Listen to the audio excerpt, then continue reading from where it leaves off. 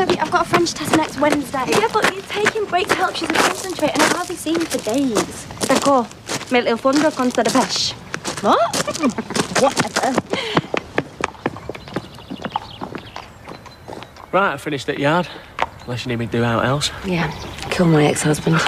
Well, could be arranged. I'm kidding, unfortunately. Well, you know where I am if you get serious. I'm always happy to do you a favour.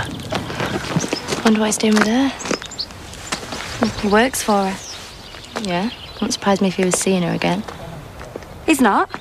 She's with Matthew King for a start. When's that ever stopped her in the past? You know what my dad's like. He'll go with any old slapper.